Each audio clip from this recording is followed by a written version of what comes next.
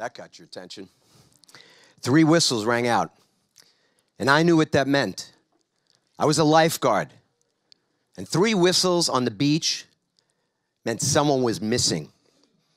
I ran down to the main stand, and the captain of our field shouted the order. They lost someone at field 3. It's a search and rescue. 10 of us ran down the beach to join the search team. There was already a crowd forming, and people were pointing to where they last saw the missing swimmer.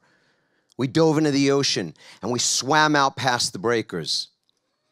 We formed a straight line perpendicular to the shore and started the search pattern. We dove down about 10 feet and swam into the current and came straight up for air.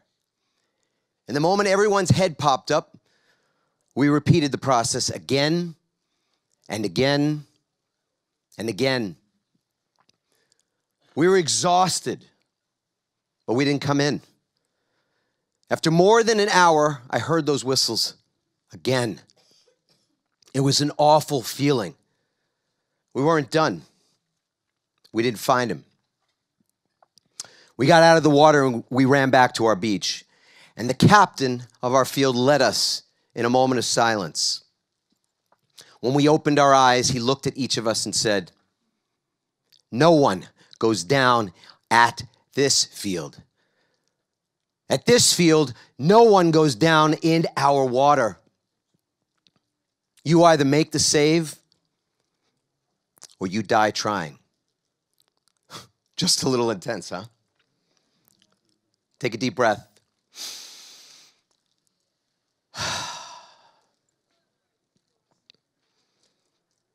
Stories are so important.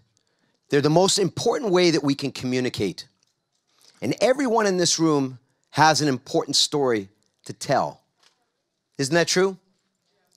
Raise your hand if you realize that you have an important story to tell. Raise your hand if that's you. Yes. And raise your hand if you also believe that you're not maybe telling that story as impactfully as you possibly could. Raise your hand if that's true for you. Beautiful. Thank you for your honesty. And people want to hear your story. I want you to turn to someone, because what we're going to be doing today, first of all, we're going to have a lot of fun. We're going to have a lot of what? Fun. Oh, fun. That sounds like homework. We're going to have a lot of fun. What are we going to do? Fun. We're going to have a lot of fun. We're going to smile. Let me see some teeth. I want you to turn to someone, give them a high five, and say, "I want to hear your story." Give somebody a high five and say, "I want to hear your story." So part of the reason that I share that story with you is because it says a lot about what's important to me. How many of you believe that philosophy is important? Raise your hand if you think philosophy is important. And by philosophy, what I mean is our personal philosophy. What is your personal philosophy of life? What's your personal philosophy about business? If you're going to be a leader in this world, how many of you are leaders already? How many of you feel like you're a leader already? And how many of you believe that we need better, even better leadership than we currently have? Yes? Yeah, there probably isn't a hand that's not raised on that one. For us to be better leaders in the world, we have to be able to understand our philosophy and own that philosophy and be able to communicate. What's that word? One more time? Thank you. And thank you for participating, because we're going to talk today about what it takes to be an impactful speaker, to be a powerful speaker. And by speaker, I don't mean just somebody who keynotes, maybe gets paid to speak, does a TED Talk. All those things are great. I'm talking about a powerful communicator. I'm talking about someone that can change lives because you're able to actually get your message across to people. As a business owner, as a leader, you have to be able to do that, to communicate effectively, powerfully, with passion. What's that word? Now I want you to say passion. Can you say it like you're Italian? Passion. Say it like you're saying the word lasagna. Say passion. Come on. Oh my goodness. This is the first thing. Passion. Say it. Passion. One more time. Passion. Passion. I didn't think we'd spend 10 minutes talking about passion, but this is where we have to begin. Passion. We have to be able to communicate passionately and intelligently. We have to be able to combine these two things, the intelligence, the thinking, the mind, the way we communicate from our heads, as well as how we communicate from where else? Where else? From our bodies, from our hearts, from our souls. So there are a few pictures of what I've been doing for the last 10 years of my life. I reinvented myself. I was an attorney for 18 years. I've been a CEO of one of the largest personal development and business training companies in the world. I wrote a book called Pivot, all about the art and science of reinventing both an area of your personal life and your business life as well. And I've gotten to travel and speak all over the world and lead workshops on this topic of communication, of speaking, being able to speak from your heart, to enroll others in your message from your heart. Is it important as a business owner, as a leader, to be able to communicate your message in a way that enrolls other people in that message? How important on a scale of 1 to 10 is it? Raise your hand nice and high if you believe it's the most important skill you could possess. Beautiful. And yet, public speaking scares the crap out of people. Absolutely. I got the privilege to be on a TEDx stage recently, and it was one of the most marvelous experiences for me. And even after 10 years of public speaking, I remember feeling a bit nervous when this was the scene for me, standing in front of a mic, in front of a room full of people. How many of you would love to be holding the mic and standing here right now delivering a talk? Raise your hand if that's you.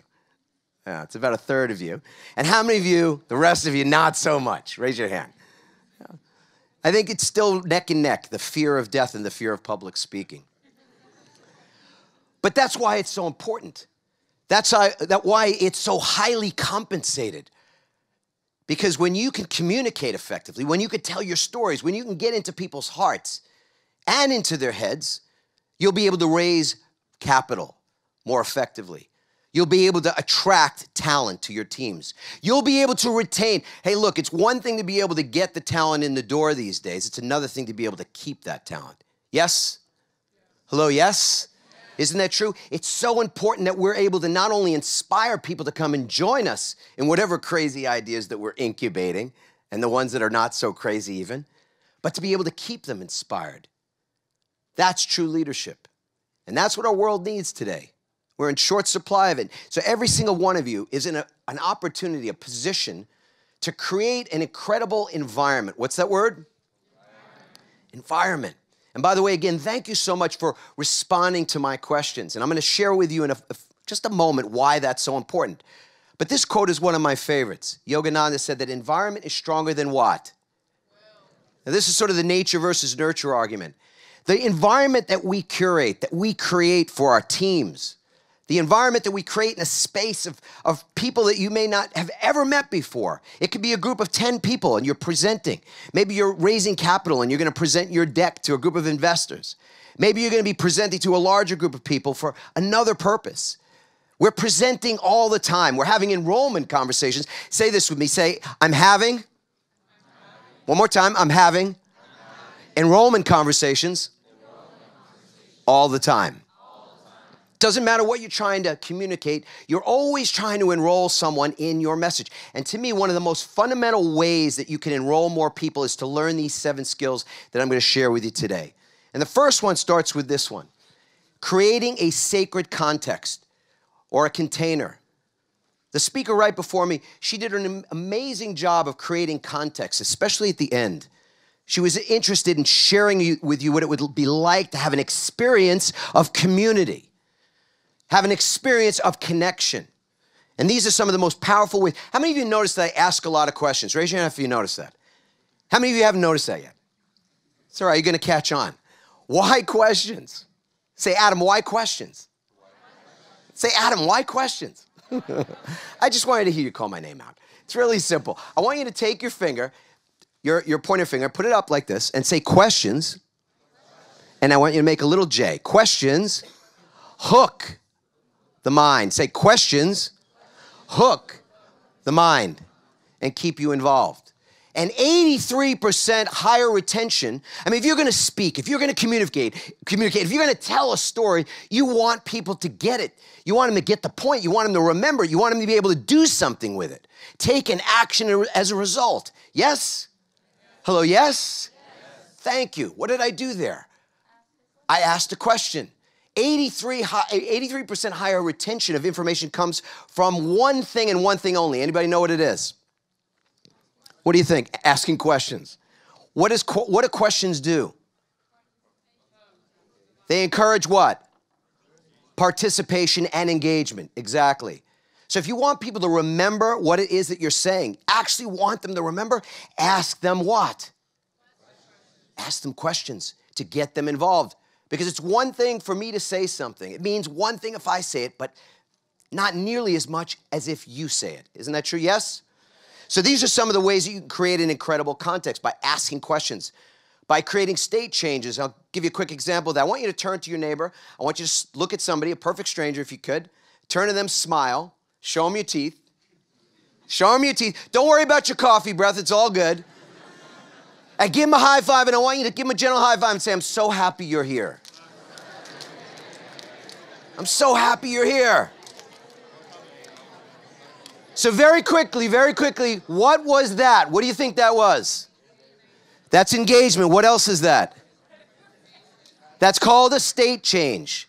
That's called a state change. You're focused on me. You're intent listening. You're trying to learn something, and all of a sudden I ask you to do something else, to connect with someone, to even touch someone, a perfect stranger. It's a complete change of state. And what am I doing? What's the only reason I'm doing that? What's the reason you're going to do it when you're talking to 3 people or 30 people or 3,000 people when you get that opportunity, or to do a TED Talk or any of those kinds of things?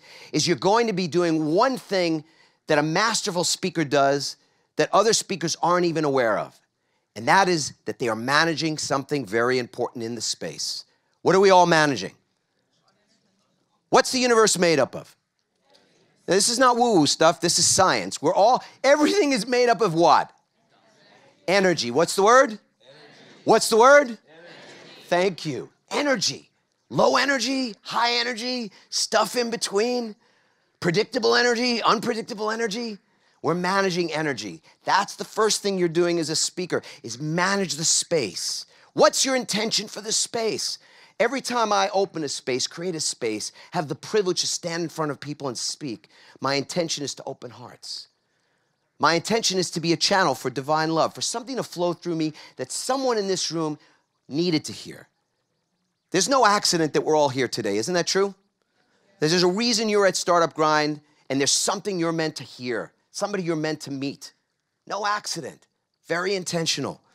There's a difference between these two things: presence and pretense. I'll quickly say, because this is a whole course, but it's important that you understand that when we're communicating, we have the option to communicate strictly from our heads or from our hearts. And then there's a third option, and that is the integration. What's that word? Thank you. Integration. The integration of both the intellect and the feeling space, the heart space. And I'll tell you, if people can feel you, even if they don't understand what you're saying, you got 90% better chance of moving them to action, of keeping them engaged in the conversation if they can feel you. If they can what? Feel you. So if you ask me, would I rather them understand me or feel me, what am I going to say? Right. Now, when you work on it, when you practice, that's when you get to have what? Both.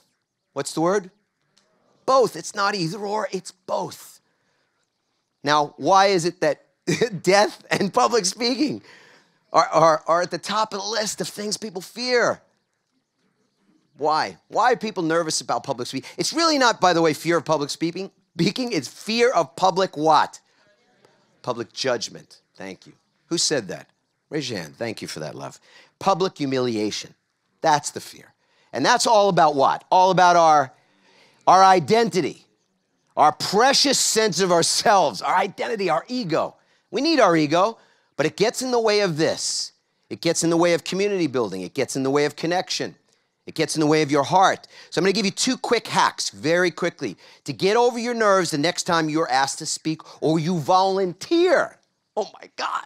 Could you actually volunteer to speak, present?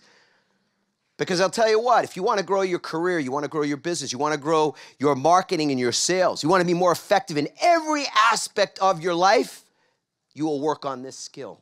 How it is that you connect with people, that you could stand in front of a room full of strangers and create some community, some heart space. You can do that, you will be highly paid, and you'll be very, very fulfilled as well. So there's 2 things. The first is Om Namaha, which is loosely translates to It's not about me. I remember before a very big talk some years ago, and I had never been a public speaker. The most I'd ever spoken to was in a courtroom, and I was used to getting shot down by the judge. I mean, that was what I was used to. But to get in front of 5,000 people in Singapore with 15 translation booths scared the crap out of me. And a woman who is a dear friend of ours, she said to me, "It's not about you." And when I started to adopt that philosophy, and not just philosophically, but to embody the fact that this is about service, being in service, I got out of my head and I got into my what? Thank you. The second is a template. The first 5 minutes of your talk are the most dangerous because the audience is the most what? Attentive? Maybe. Judgmental, skeptical. The first 5 minutes, the audience just doesn't know what the heck you're doing. And they're going to make a judgment as to whether they're going to stay or go. Or they're going to look on their phone and check their email or check Facebook or whatever. See how many likes they just got for that last post. That's what you're competing with. The first 5 minutes. And you're the most nervous. So you're the most nervous and they're the most skeptical. That's a dangerous combination. Here are 5 things that you can look at. Creating the first 5 minutes and knowing that beginning point. Like you know your own name. What are you doing before you get on that stage, before you present? What's your grounding ritual to get into your heart? To make sure that you express gratitude and appreciation at the beginning. Let people know how important it is that you're there together and how much you appreciate them, including the organizers or whoever is putting on the conference if you're speaking at one of those. 2 to 3 enrolling questions. You remember my enrolling questions at the start? How many of you have an important story to tell? Raise your hand. Do you remember that? Yes? How many of you would like to be able to tell that story more powerfully and more effectively? Those were enrolling questions. So you start with enrolling questions because questions hook the what? Hook the and keep people involved and engaged. What's in it for me? That's what they're going to be asking. You've got to identify what it is that's in it for them to be there with you. That's what's so important. And lastly, you've got to earn the right. You've got to let them know what is it that you've done that gives you the right to be there in front of them to begin with. Closing the gap. This is about closing the gap between you and them. Realizing that the most important thing you can do in the space is to create community, to create connection, to close the gap. Because speakers are what? Fill in the blank. Speakers are what? Teachers. And teachers are? Amazing is what I heard. Teachers are leaders. Say that with me. Teachers are leaders. Say speakers are teachers. And teachers are leaders. And we need more leaders in this world. So the goal, as someone said earlier, was engagement. We call it enrollment. 100% enrollment 100% of the time. Does that make sense? I'm sorry, does that make sense? Yes. Anybody not think that makes sense? Anybody? What was that? What was that? That's 100% what? Enrollment or engagement. 100% of the time.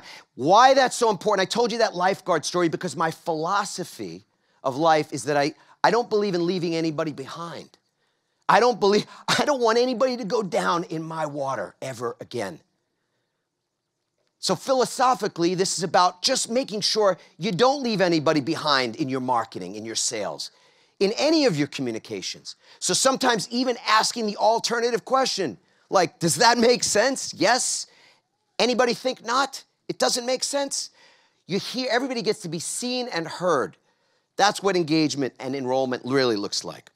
And ultimately, we have blind spots, things that we don't see. And so in business and in many ways in speaking, every area of life, we need to have a system. What's the word?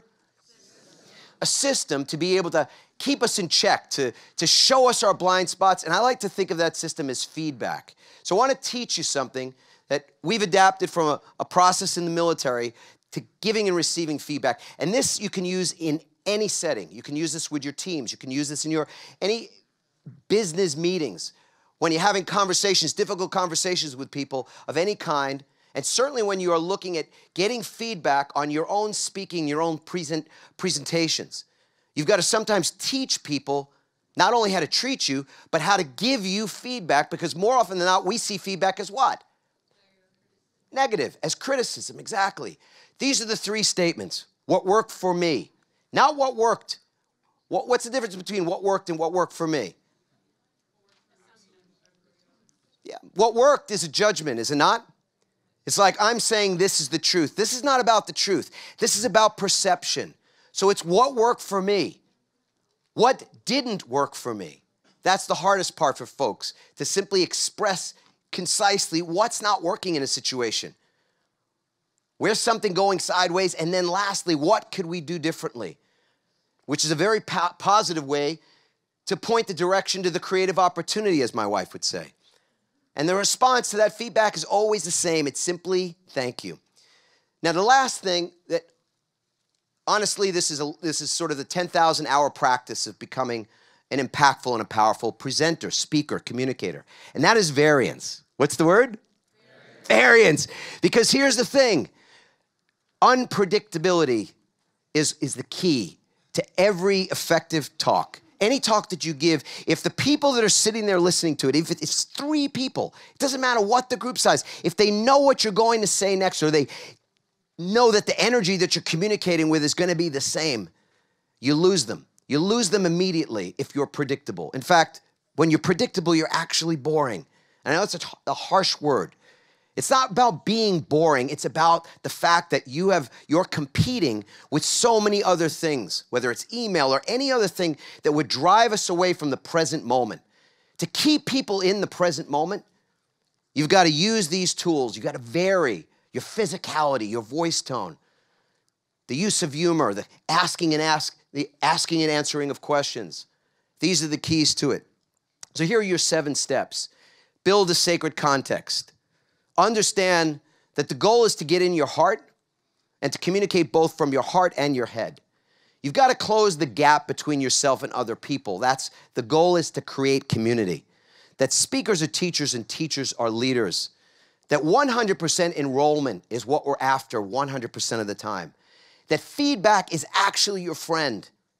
It's the most important thing, not only for yourself, but for your teams. And you've got to create a system for giving and receiving feedback. And variance. Variance is the difference between people who are falling asleep when you're speaking or people who will pay attention and actually remember. What's the word? Remember what it is that you've said.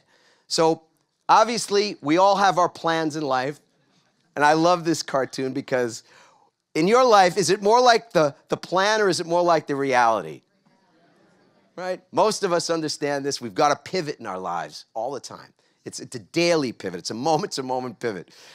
And so I want to give you something to help you if you're really committed to becoming more of an effective communicator. Then we have a gift for you. It's a very simple thing that you can, there's nothing we're selling. It's just a gift to give you the resources and tools that we've established over years. It started out as a white paper. It became something much more. You can go to speaktoenroll.com/gift. And we'll give you the templates that we use when we train people to become TEDx speakers or to just develop their marketing message and be able to communicate that message or to develop presentations. Or some people actually want to travel the world and get paid to do it, speaking and being paid to keynote. So these are amazing things as well. I want to come back for one moment. I know there were some questions that were being put in. You pop those up on the screen. All right, so let's see. When I speak in public, I tend to lose my confidence and speak less clearly and may not even remember what I said. Is there any advice? Well, you know, it was really great. I don't want to point anything out, but look, we all lose our place from time to time, yes? So the most important thing that you can do in that moment, anybody want to guess? All right, so everybody take a nice deep breath. Take a nice deep breath. Let it out and smile. Isn't it true that we're all the same? Hello, yes? We breathe the same air. We have the same desires. I've traveled all over this world in places, you know, that have different economics and different political regimes and things. Everybody is built the exact same way. Our minds work very similarly. We all have to do one thing more than anything else, and we're all connected through one thing, and that is what? Everybody take a breath. Through our breath. In the moment that you lose your place, take a breath. Take a conscious breath and look out here. You may not understand this at the moment, and I don't have the time to unpack it, but I want you to write this down anyway. All new information comes from out there. Write that down. Remember that. All new information comes from out there. Look out into someone else's eyes. Find someone else that you are connected to. I don't mean this in a spiritual way. I just mean the obvious, right? We're all human beings inhabiting this planet, breathing the same air. They're your answer when you lose your place. Very simple. And smile, too. Like, it's a moment of opportunity. My wife, Randy and I are married for almost 30 years. Be 30 years this summer, which is pretty incredible. Yes, give that a round of applause. And what I love every day is that my wife asks me this question. She asks me this question routinely in different contexts. She'll say to me, you know, I'll say there's a problem or there's a challenge or something, and she'll ask me this question: what is the creative opportunity? What is the creative opportunity? So when you get stuck or something happens, you get nervous or you lose your place, or you're just feeling like you're losing them, like someone isn't with you. Are you guys with me? Can you feel me? And if that was the case, if I felt like, man, I'm leaving somebody behind, I would stop, take a breath, and make sure we've got everybody. That's all you need to do. Does that make sense? Yes? Thank you. Let's take one more question. So what do we got here? What about thick accents? I love thick accents. What could be better than a thick accent? Yes? I'm from New York. Hey, how you doing? Everybody say this. How you doing? No, how you doing? I got an answer. Can I share my answer with you? Are you ready? Yes. You're not ready. Are you ready? Yes. I love my life. That's my answer. That was my talk. 10 seconds. 10 seconds. 10-second challenge that changed my life. And I'll give you the Reader's Digest version. 4 simple words. You start your day with 10 seconds of gratitude, of appreciation for yourself. Tomorrow morning, everybody's going to get to wake up tomorrow morning. Yes? Hello, yes? We hope so. Because today, everybody, how many of you woke up today? Raise your hand. And how many of you are not still trying to wake up? Not so sure. Today was a blessing because you got another day. And there's no guarantee that we're going to get another one tomorrow. Isn't that true?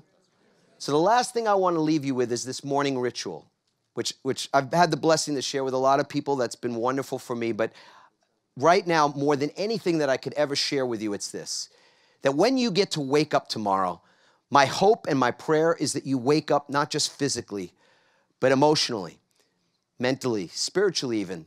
That you realize in that moment that when you're waking up and you're taking that breath, take a breath, that there are people who are taking their very last breath at that moment. And that makes that moment special, sacred even. And right there, you can take 10 seconds as you put your feet on the floor and feel gratitude and feel appreciation for yourself and for this beautiful world that we get to live in. And then if you feel like saying it, you could try these 4 words on for size. I love my life. I love my life.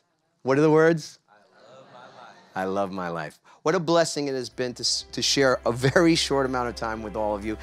Please feel free to come and connect and bring your questions to me more directly. But what a blessing. Thank you so much, everybody. Have a beautiful rest of your time.